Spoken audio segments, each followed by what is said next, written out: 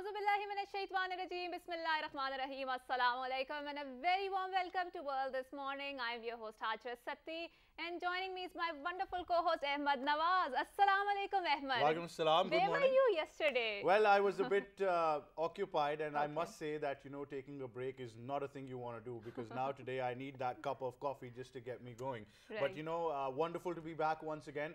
And I must say, you look very purple, and I love those dazzling earrings that you've got. Thank you. So, Ahmed, I really wanted to ask you, because you are a Twitterati, right? Yep. A very Twitter-savvy person. And I think you can find Ahmed every time on the Twitter, because he's so well aware of what's going on in the cyberspace. But I don't have $20, okay? Is it $20 or $8? 8 and 20.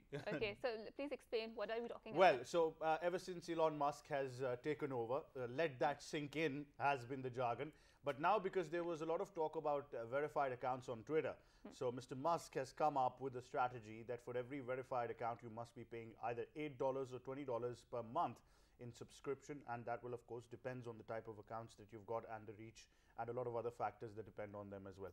Now, some people of course have tried to argue, and you know, the best thing about Elon Musk is that he engages in every conversation. Right. So one of these people tweeted that, you know, this is absolutely absurd, and of course he was a verified account. So Elon Musk actually wrote underneath that Twitter comment, he said, thank you for your suggestions. Now please pay $8. So I guess I like the fact. But I think, Ahmed, the fact is that the blue tick was a good tool against the misinformation and disinformation. Now, if anyone can buy it, that means that filter is now vanished, right? No, but the criteria would still be there. To get your account verified, there are a set of steps that you need to follow. And there is a whole process. And then Twitter takes about 5 to 10 working days to work on your application, on your request. And then they get back to you. But this has sparked a lot of debate, especially in the Western circles, about how they need to even pay their bills regarding the electricity, regarding the gas, and they don't have extra money to pay for the blue ticks. But then again, I think it's a tool that anyone can use, and of course, the people who are rich, they can just come to Telegram then. They can switch to Telegram. But the fact is that all of these social media applications, you know, are now on a different level, especially when you talk about Twitter, Hajra. I think it has become the real deal now in this world. True, true. And I think a lot of people are getting their political information from the Twitter, and it's a very influential platform, especially for the politics. Absolutely. So moving on to another, when we're talking about the influential social media platforms and influential personalities.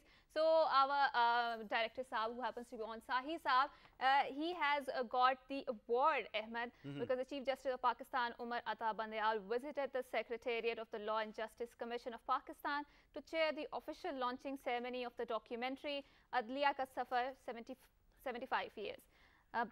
Basically, the documentary was prepared for the 9th International Judicial Conference, recently held in September 2022. The Chief Justice was accompanied by his fellow judges, Justice Aminuddin Khan, Justice Muhammad Ali Mazhar, and Justice Aisha Malik, who supervised the activities of the conference as the members of the organizing committee. On the occasion, the Chief Justice of Pakistan appreciated the efforts of the Secretariat of Law and Justice Commission and Pakistan television team for coming up with such a wonderful documentary that covers the judicial history of 75 years since the independence of Pakistan. Chief Justice also expressed his hope that PTV would keep on supporting the Secretariat in other similar efforts to create awareness amongst the general public. Yes, the documentary was titled Adliya Safar 75 Saal, and it was a very intriguing one. And you know, Director Current Affairs and in charge of PTV World on Sai Saab has come up with a vision where, you know, streamlining all of these modern media techniques into promoting the true and real image of Pakistan, not just Pakistan television. Look, this is one of the biggest platforms and a historic platform for Pakistan. So I think utilizing all its resources has been the hallmark so far of Mr. Sai's career. True, true. So Ahmed, have you become a morning person yet? Absolutely. I think I'm getting up even if there's no morning show, and I'm like, where is Hajra? So you know, that is happening. But talk me through your research now. What do we have on the show today? Okay, so Ahmed, I really wanted to, before we go on to our research and the start our segment, I really wanted to talk about how the smog is again cropping up in Islamabad. And if you wake up early in the morning, especially to offer the Fajr prayers, you will observe that there's so much smog there. And especially in the Lahore, it is very much prudent, and it is I mean, choking the throats of the people there, Yeah, airways, there, yes. right? So to talk about more, we have a package there. It has been prepared by a team, because I feel visual representation seems more convincing than talking out. Let's take a look at this report. Lahore is under the shadow of smog again. Once termed the city of gardens, the air quality level of provincial capital is continuously falling.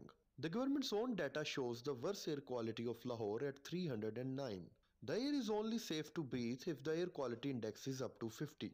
Doctors advise citizens to make some changes in their daily routine to avoid smog. Actually, smog is a visible form of air pollution that arises due to over emission of some primary pollutants like hydrocarbons, sulfur dioxide, nitric oxides. When these components react with atmosphere, they produce very dangerous and carcinogenic components.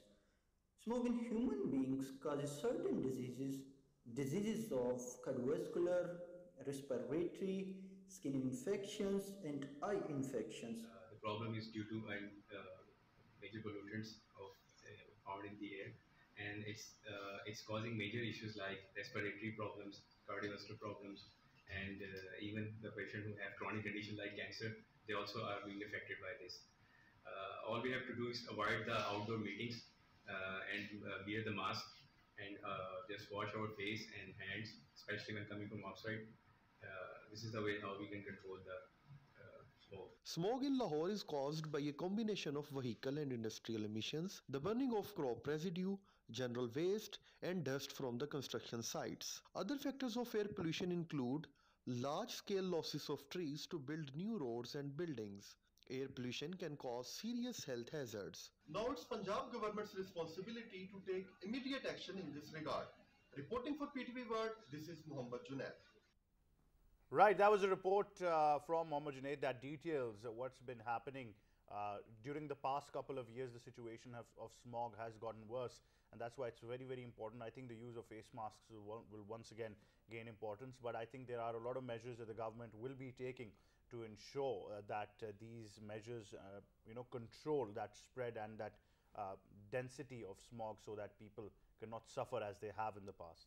Right, Ahmed. So moving on to our starting the segment, and I would really like to introduce our guest, because she has written a wonderful book and she wants to change the mindsets of the people and actually talk about the positivity that we should harbor in the society, and that is actually there in the society. So to talk more about her and about her book, I'm very glad that we have been joined by barrister Huma Price, who happens to be barrister in the UK, and she's not just a barrister, she has a lot of feathers to her cap. She is also a broadcaster and she is also an author. So assalamu alaikum, madam, and thank you so much for coming to our show. Walaikum assalam and assalamu alaikum Pakistan. Well, good morning, how are you? Good morning, I'm very well, thank you. Well, great to have you. And as Hajra mentioned, I think the jargon for today has got to be positivity.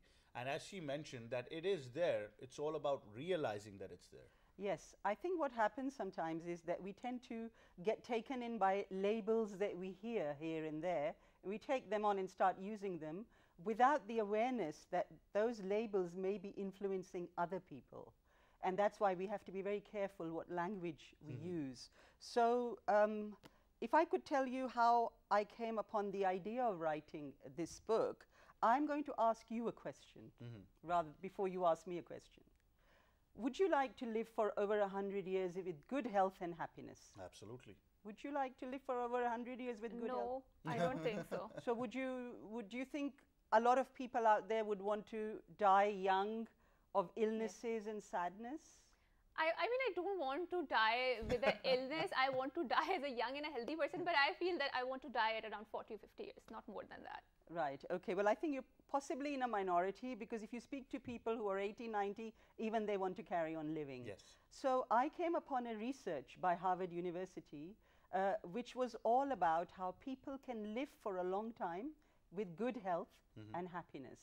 Now, when we talk about health, people associate it with gyms, with protein shakes, and a lot about the kind of foods. The physical things. It's all very physical. But in this research, which went on for 80 years, and also included, incidentally, President Kennedy, he was also part of this research, they have found that the main thing that affects our health, happiness, and long life are good interpersonal relationships.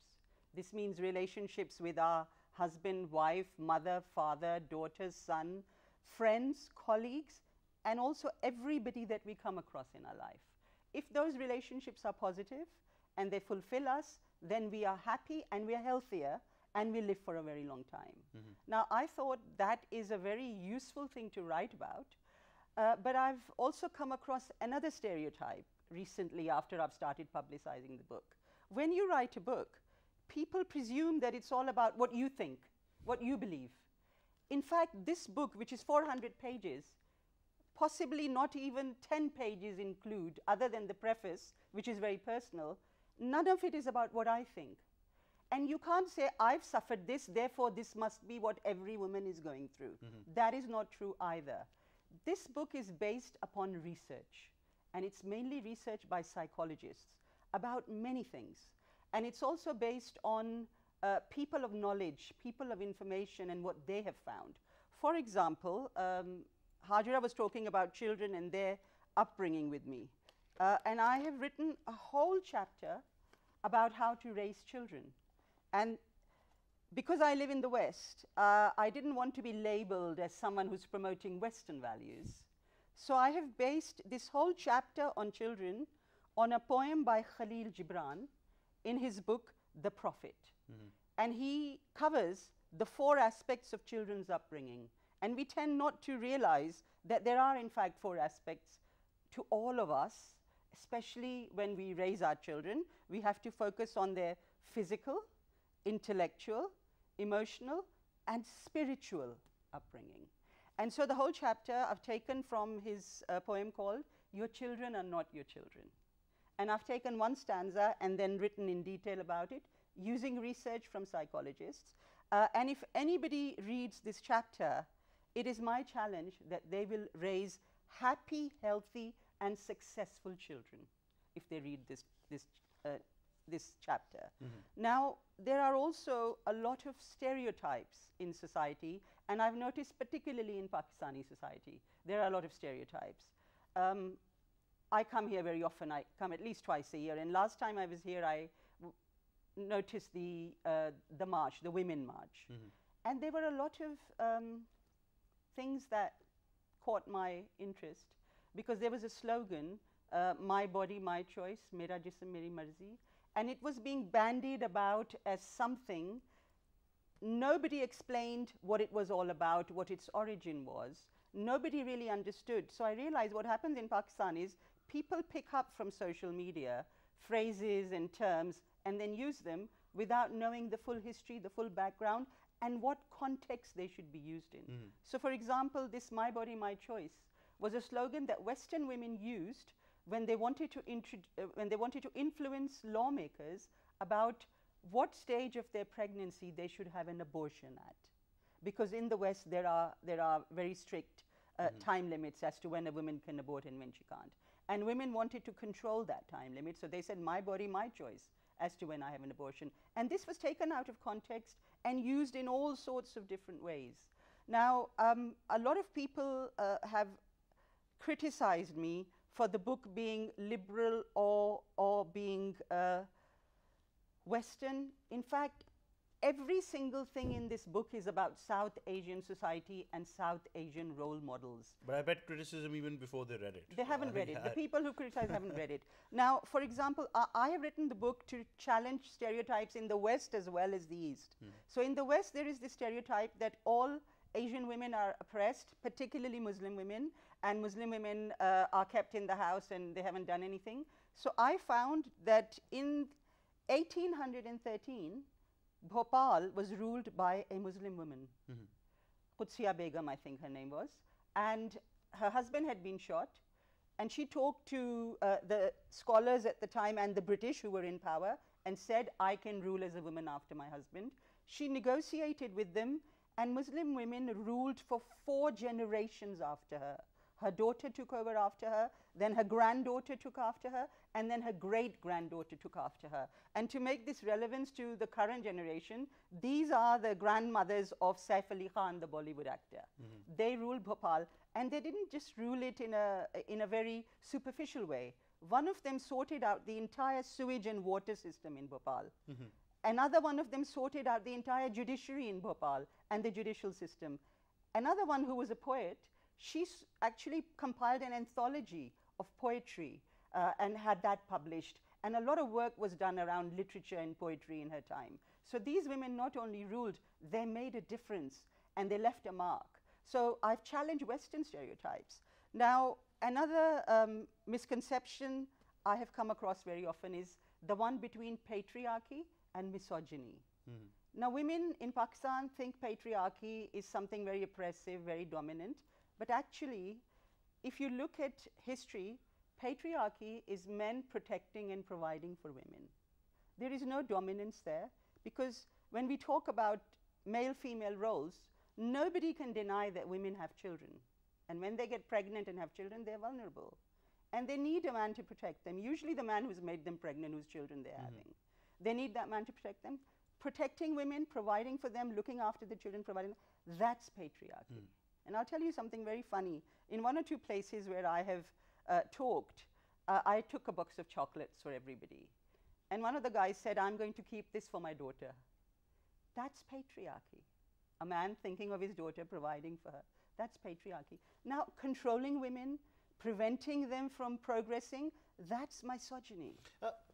Have you eaten those chocolates already? Am I late there? You know, that opens. But what do you think is that real difference that is being made when we're hearing this discussion right now? I think I totally agree with you, and I do feel that there's a lot of, what do you call, criticism coming on the patriarchy, and especially that the men are aggressive in nature, and that's a scientifically proven fact. But I do feel, if you, like ma'am has mentioned, that if you look at the Islamic ideals, I do feel that aggression can be channeled in order to tackle the oppression in the society, right? Yeah. So it's not a bad thing at all.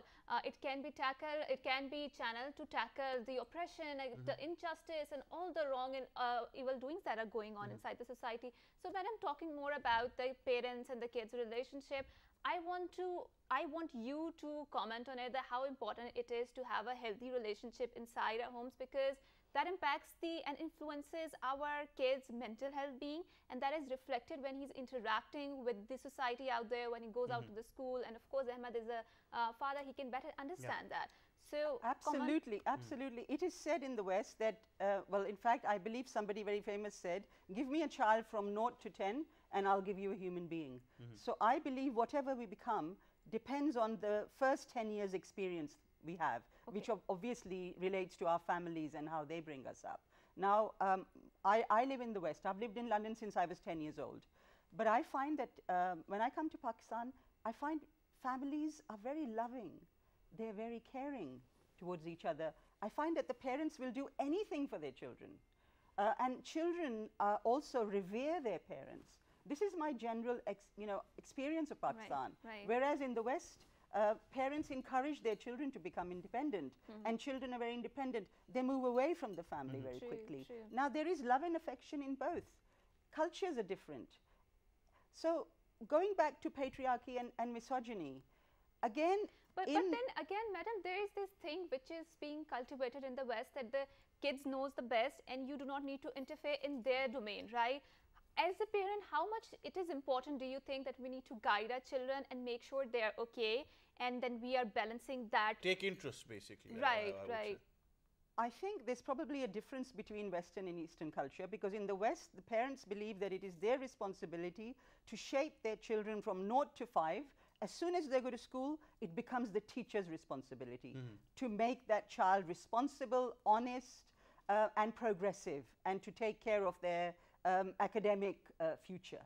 So this is what they believe. Now, I think the culture is actually very different. But I do want to talk about misogyny before we go on, because the general impression about patriarchy and misogyny is that all Asian women are oppressed. Same here. And I think there was also some mention of toxic relationships and so on. In my book, I've written a whole chapter in misogyny where I have covered all of this. I have started with the West oppressing its women. And you know, in the West, for hundreds of years, women were burnt as witches at the stake. And it's really important to understand that women's position was terrible in the West for a very long time. It changed within a 100-year period, And we need to learn from Right. that 100-year period. But that's interesting because any woman who would stand up for something that she believed was her right, they would immediately burn her, labeling her as a witch. So that has been happening. But just as a personal question, do you think taking an example from the West would propagate this message better in our part of the world, because we tend to look up to the West when you talk about rights and everything? You see, as I've lived between two cultures, I can tell you there is plenty of positive in Western culture and there is plenty of positive in Eastern culture.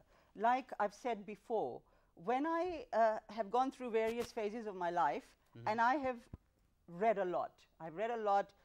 I'm very highly qualified in England, but every time I've had a decision to make, I've remembered something my Nani said.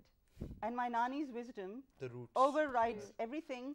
And the reason I'm a very successful woman personally and professionally, I've also been married for 30 years to the same man. MashaAllah. And that is because I have used my Nani's wisdom even in my own marriage. But this book is not about me. This book is based on research about other people. It's based on research by proper psychologists who have done research. We cannot write a book unless we base it on research, because I can think anything, that's my experience. Other people may not identify with that. I live in a very different society. I'm used to freedom of speech. I've found in Pakistan I have to be very careful what I say, because it can be misunderstood very, very quickly. When I talked about patriarchy and misogyny, somebody commented, she sounds very confused. I think politically correct culture is a lot more predominant in the West, the wokeism and the cancel culture. No, it's I not. think like, Well, let's agree to disagree, I think. No, but the not. fact is that, you know, I'm very intrigued about the, obviously the parenting part. It becomes very close to me as well. So on a very personal level, do you think one thing that has been wrong throughout our society, and you know what we've done is, like you mentioned, you know, there was a talk about toxic, or even the word itself means very negative things. So, you know, these jargons that are there, is it important to have a lot of positivity, spread positive vibes, talk about things that are positive in your household? Right, okay, you've used the word wrong and you've used the word toxic. Yeah. What I say in my book is, we must not judge people. We must try to understand them. So for example, I can say that you as a man are toxic. But I haven't tried to understand you. I have to look at your childhood. I have to look at your upbringing. I have to see what made you toxic. Now, when you were a child and you and your sister were playing, if your sister fell down, your mother said, oh, my poor baby. And she goes and comforts the daughter. When you fall down, she says, get up, you're a man. Yeah. You're a man, be macho, be a man. Don't cry like a girl. How can you avoid growing up to be toxic? So we have to understand what's The behind base of it, it, yeah. and then change that.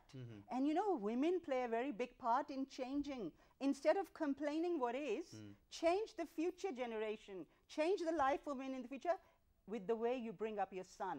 If he falls down, go and cuddle him. Tell him, beta, don't cry. It's okay. We all get hurt. Men and women all get hurt. But don't cry. Don't tell him don't cry like a girl. Don't separate him like that. Don't make him a robot who has no emotions, because then he will grow up to be toxic, I'm afraid. So we need to understand. And then another distinction I've made in the book is between feminism and the way feminism is understood in the East and the West. And the West, yes. In the East, feminism is, with a lot of respect to you and all the women of Pakistan, if you wear Western clothes, you speak English, you have a cigarette and you swear. That's progressive, that's Western, particularly smoking, which is very antisocial in England. In England, feminism is that every little girl has the same opportunity as every little boy to go to school, to have employment, to have equal rights in voting, to have equal rights to health, and essentially to have equal rights to all opportunities. Progress is a woman growing up to be independent and having her own income. Now, if women want to smoke, if they want to wear Western clothes or speak in English, that's fine. That's their choice, and I'm not going to put that down. But please don't associate that with progress and feminism, because that's not feminism. That's a misinterpretation of it. That's a wrong connection, you see, and you mustn't do that. And then I've written a whole chapter on men and how men can be understood. Do you know there are a lot of illnesses that only affect men and not women? Finally, somebody speaks up about that. And I've also written a chapter, I've written one on misogyny, I've also written a chapter on phylogeny. Now, just like misogyny is a hatred of women, phylogeny is the love of women. And I have highlighted men who've done amazing things for women out of love. King Edward, who gave up the throne for Mrs. Simpson. I've written about Shah Jahan, who built the Taj Mahal. Now, let's not look at the negative side of it. Let's just focus, because you know, in everything there is some positive. He built a monument of love. Lovers from all over the world go to that monument, and then they say they'll be together forever. Absolutely. For just our audiences, can you just show the book and we can see the cover as well? So the book is called A Love Letter to Men and Women, and I think it is wonderful. And of course, we've been told that we're very short on time, but Ms. Uma, it's been very intriguing. I wish this discussion could go on and on. People must get their hands on this book as well. It's my love letter to men and women. It's a love letter from me. Because as a barrister, I have seen acrimony, I've seen horrible relationships, and we need to sort them out for our children's sake in the future. So this book is to give you a message of harmony. You have to start from a loving place. You have to keep forgiving again and again, and you have to bring about loving relationships everywhere, not just between men and women, but in every relationship. That's true, and that I mean also includes the environment, I mean all the non-human being things. So animals. Everything around you. I think everything around you, the way you behave. But thank you very much. It's been so intriguing, and you know, you feel yourself getting reformed spiritually as well. At the same time, mentally, spiritually, you feel that connection that, you know, gosh, I really think I can make a difference, and in a very good way, to this society. But like I said, thank you very much for being on the show. On that note, we'll take a short break. But when we come back, we've got something very interesting to discuss. Stay tuned to World This Morning.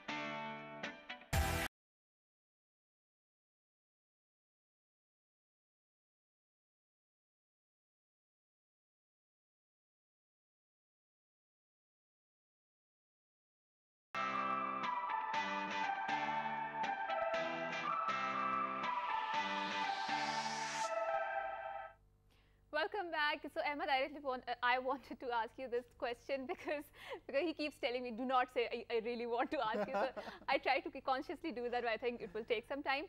There's a buzzword around the entrepreneurship, and a lot of people are venturing into this field, and especially the fact that people can do the work sitting inside their homes. They do not have to go out to the offices. There's their own boss. Yes, yes, and this thing is really reverberating, especially for the millennials, because they're their own bosses. They don't like to work under the bosses. Have you ever thought of starting up an entrepreneurship? I wanted to buy Twitter, but then this good old chap from Tesla and SpaceX you have very high dreams, beat me to that. So that was probably my one go of thinking. But I think there are a lot of opportunities, and I hate the misconception where people talk about that. Look, there is no progress. There is no success rate of doing a business in this part of the world, where one person, and I'd like to give him credit because I've spent a lot of time with him. We are related, of course, on my dad's side. His name is Ibrahim Javed, and he had a great philosophy. He always said that there is so much untapped potential in the market. All you need to do is have the right knowledge, have the right education, and have a right, teacher or a coach to tell you how to tap that potential. Okay, wonderful. So have you thought about, tapping into that market? Yes, a lot of times, but trust me, this is a very demanding field. Right. So I think we need to have a more conversation on that, because youth entrepreneurships are spurring a lot of jobs for the young people out there, and it is a totally different environment out there, right? So in order to have a more conversation, we are really glad that we have been joined by someone who happens to come from the US, and he is going to enlighten us, who happens to be Rahil Sheikh. He is a serial entrepreneur and investor based in USA. Assalamu alaikum, and thank you so much for coming to our show. Wa alaikum assalam. Thank you so much for having me on the show. Thank you so much, Ahmed and Hajra, both of you. Well, good morning. Well, I think we should call you the money man now after we've heard everything about you. But let's talk about this entire concept now. Since quite a while, entrepreneurship, not just in the West, but in Pakistan, these startups and everything has been you know, at such a pace that it's very, very difficult to actually not cope up with it. So if you're not joining the bandwagon right now, you're going to be left behind. So how have you seen all of this, you know, development in this sector? Sure. See, Ahmed, when it comes to the entrepreneurship and startups, so the biggest challenge or biggest thing which comes to the first thing which comes to the people's mind is which you open up your speech with, which means when she asks you about the entrepreneurship, there are two things which comes in your mind. One, you want to get rid of 9-to-5 job, and the second is you want to buy Twitter, which means you want to buy something bigger. I know you said it on a lighter note, but this is what the dilemma going on in the Pakistan startup system as of now. First thing we need to understand that entrepreneurship is not about getting yourself out of 9-to-5 jobs, because you get out of 9-to-5 job and you adopt to a 24/7 kind of a working model, because there is no entrepreneurship which gives you a work-life balance, let's say at least in the initial struggling stage of their entrepreneurship era. And the second thing is, especially in the Pakistan market currently, I have observed recently, everybody wants to start big. When it comes to the startups or entrepreneurships, the first thing comes in your mind is, oh, you know what, I mean, I'm going to make a next Facebook, or I'm going to build up a next Twitter. Shortcut to billionaire. He wants to buy a Twitter, He right? wants to buy a Twitter. I've got no shortcuts. I know there is a lot of planning ahead. There is a lot of struggle, there is a lot of grinding, there is a lot of hustle which you have to go through the stages, and then the time comes when you reach to the point where the success is yours. So we need to understand the whole phenomena. Before you even reach to that success level, another issue about the startup is we are so fearful and afraid of failures that the only thing comes into your mind is that we need to win the success. You pick up any biggest startup of the world, whether it's Eastern or Western or Pakistani or USA or wherever, there is no founder or entrepreneur who has achieved success in his first trial or a first venture. So which means we should not be fearful about the failures when it comes to the startup or entrepreneurships. It's all about how well perceived you take an idea, you put a risk involved. See, why I use the word risk is because the whole entrepreneurship concept is based on the risk involvements. If you eliminate the risk out of the entrepreneurship, that becomes the traditional businesses, which I call it as a boring businesses. The old school traditional boring businesses, like you know, my dad has a shop or my dad has a factory, and I just take it as an inheritance, and then I continue doing that. That's a boring business as of now. In youth, they like the new startup systems, and the startups does not come without the risk management. So risk has to be involved. We need to get prepared about it, and that's the only thing which you need to work on, whether it's a startup in Pakistan or in the Very West interesting, because success is fun, but failure is your teacher. So I think to normalize this, Hajra, that it's okay to fail. We've only been using that failure is not an option. It's not like that. It probably teaches you many more things that you can never imagine. That's true, and how you can change your track, how you can change your strategies in order to have a more successful one. So, youth entrepreneurship, let's talk about that. Because youth entrepreneurship has a multiplier effect, that they are going to hire a lot of their peers, young people out there. What is the ecosystem in Pakistan? See, the youth entrepreneurship, as I would say, in this startup ecosystems, there is a huge potential when it comes to the youth. We do not have a lack of talent. I believe strongly. I believe in Pakistan. Only the issue comes in where we always creep about or blame about the overall infrastructure, because see, for every business or every ecosystem, the startups, we need to have a certain parameters from the state-wise, from government side, from policy-wise. We need to have that the logistics and infrastructure built up. Unfortunately, we are a little bit lacking behind in that system as compared to the Western world. And that's the reason we call it as an emerging market. We are not the mature market like USA. We are in an emerging market. So what I believe is, rather than the youth should believe that rather than creeping about the lack of opportunities, we should start finding what are our strengths, what are our resources. With whatever the available resources we have, we need to work on that so that we can expedite the whole things, and we can build a whole ecosystem based on that. Well, it's very important then to understand, because like you mentioned, two of the biggest problems right now are everybody wants a shortcut, and their understanding of a real entrepreneurship is let me be very clear. Like he mentioned that, like Raheel said, if your dad owns a business and you take it over, you inherit it, and then you transform it by taking it digital, that's not entrepreneurship, Right. That's just something that you've gone with the wind. But changing the trend is the real thing. So what are your pointers for success? I mean, obviously we do understand the challenges, but considering the dynamics in Pakistan, lack of decisions on the policy wise, they have tried creating incubation centers, some of these projects and organizations. But in this part of the world, realizing that, this is the system. This is what we have. Yeah, that's what we have. Yeah. What's the real way forward here? See, what I strongly believe, it's not only the responsibility of the youth. Okay, I have gone through the, I've listened to the different talk shows and the different people talking about. Everybody talks about either they blame on the government or the policy side, which I'm not here to talk about, or they are all emphasizing on the whole agenda on the youth. It's a youth responsibility to take the ownership. What my belief is, the youth, our education system is poor. We do not have a strong education system, unfortunately, again. So which means the youth does not have the current and right exposure.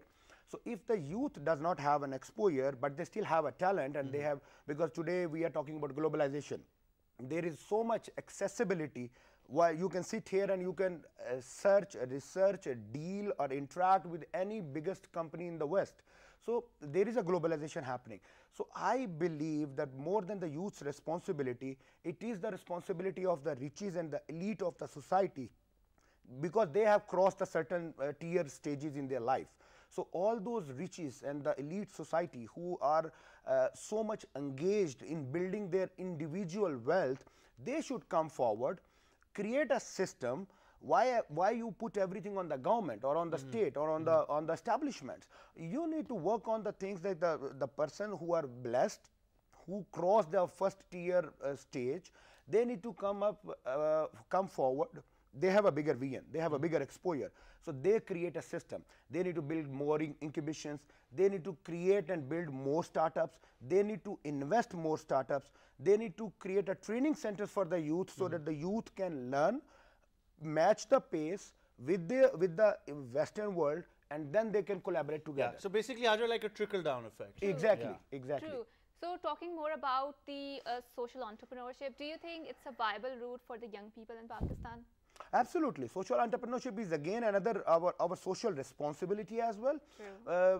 Rather than picking and identifying the social issues, we need to find the opportunities in that social obstacles and the current conditions which we are going into the country. So for example, if you talk about the financial infrastructures, or if you talk about the financial instabilities of the country, why don't you pick up a cause and create a startup like a fintech or these kind of startups on that issues which addresses you, and that creates a lot of value towards the social. I think that success rate is more than any other. Absolutely, absolutely. Because once you pick up the social issues and then you create a solution around that corner, so which means you are already tapping to the masses. So when you reach to the masses, and that creates that adds a lot of value towards your the success of your startup. Obviously, in Ahmed, I do feel that there is this mindset, especially with our parents' generation, who always says that go for the government jobs because there is stability in that, right? And considering the fact that 90% of the entrepreneurships, they fail, I mean, there is some substance to this thinking. So how do you deal with this sort of thinking, and especially for the people who aspire to have their own startups? See, that's again another dilemma, that the parents always focus, go for a government jobs, or if I mean, this is what exactly happened to me. I got very distinction grades when I was in school, in my in my schooling life, and the whole family of pressure. Oh, you have to become a doctor or an engineer or a CSS officer. Exactly, exactly. So I think in this system, the parents and the senior society, senior community of our society, they need to get educated, and they need to give the flexibility and freedom to the youth to decide where they want to go. I'm not against the concept that they have to give their inputs because they got more better experience and exposures. But with due respect, today the generational gap between me and my ancestors, for example, it's too much that they have no idea what the startups are going on or what kind of a current entrepreneurship era is going on. They have absolutely no control and no feedback to give me to decide which career path should I choose. So I would believe that let the youth decide.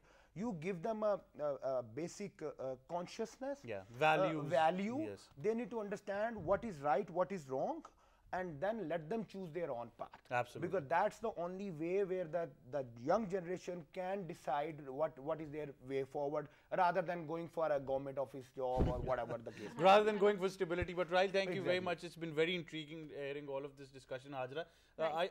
Does that make you want to start, your own entrepreneurship journey? I as mean, well? I don't have that very business flair. I'm more into reading, writing, and I think I. You could have a startup about reading and writing. You never know. I mean, then there is a business That's another one of the issues, by the way, that people believe, oh, I'm very comfortable because I'm not ready to take that I think risk. that you need to But have the right sort of passion to start it. I You don't have the have right, that. Exactly. Hajra has the right sort of passion for research, so she could have one of the best research startups ever in the world. You never Right. know. Why But call it startup? Why not call it some think tank or university? No.